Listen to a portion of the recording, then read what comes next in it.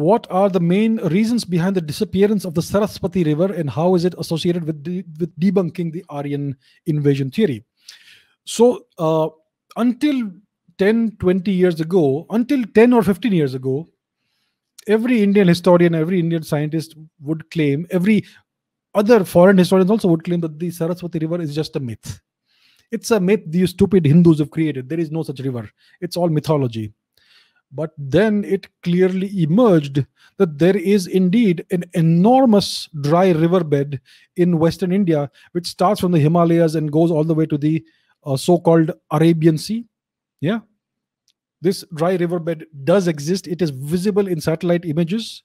It is an enormous river, wider and greater than the Sindhu Indus River, and greater than any other river in the Sapta Sindhu region.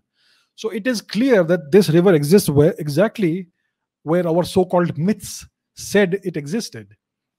So it does exist. Now these people no longer make the claim it's a mythological river. It is there. And now even in scientific journals like Nature, etc., scientists have begun calling it the Saraswati River in research papers. So now it is established beyond any doubt this river existed. Now it is known that this river dried out around 1500 BC or thereabouts, plus or minus 500 years. So it dried out around that time. Why did it dry out? It dried out because of the gradual decline of the Indian monsoon. That's number one, and maybe also because of some seismic event in the Himalayas. So the Indian monsoon about 6, 7, 8,000 years ago was much heavier than what it is today. And it is this monsoon, this extremely heavy Indian monsoon, that fed the Saraswati River. It was an enormous river, very powerful, very, very strong river. So it was fed by the Indian monsoon. Its origin was in the Himalayas, so it was fed by glacial meltwater from the Himalayas. But as it came downwards, southwards, it was fed by the Indian monsoon rains, and that's why it was such a great river, enormous river.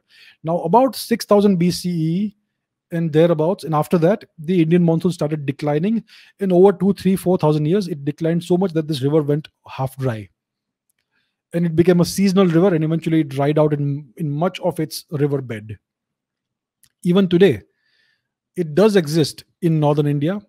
It is a seasonal river. It is called the Ghaggar-Hakra River. Ghaggar-Hakra River. You can check out my article in which I have given the details. So that is the reason behind the disappearance of the Saraswati River. The main reason is the decline of the Indian monsoon.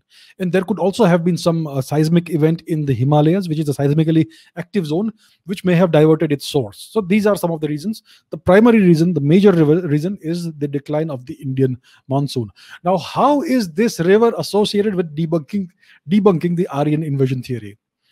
So one of the main central claims of the Aryan invasion theory is that the invasion happened around 1500 BC, and the Rig Veda was written after that. So the accepted date of the writing of the Rig Veda by all mainstream eminent historians is about 1300 BC. Definitely after 1500 BC.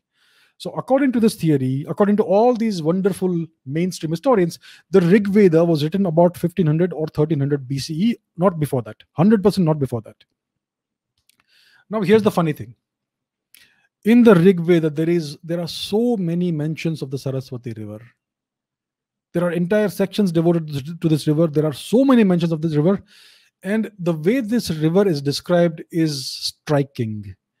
This river is called the mother of floods.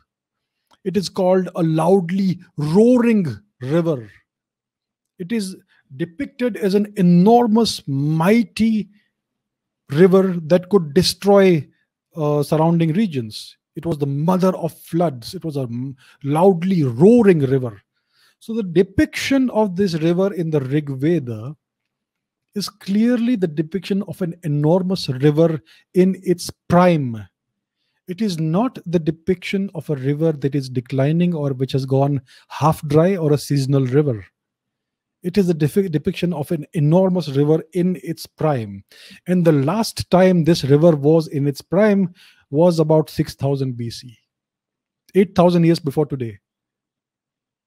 So how did this book, that was written in 1500 or 1300 BC, remember events from 6000 BC. And why was it depicting those events as if they were happening when the book was written? This is something the Aryan invasion theorists can never explain. So this clearly demonstrates that the Rig Veda, the oldest literature that is written in Indian history, the oldest known literature in the world is the Rig Veda. It is clear that this literature, the Rig Veda, was written when the Sarasvati was in its prime, and the last time it was in its prime was around 6000 BC. So the Rig Veda is clearly a book that was written closer to 6000 BC than to 1500 BC.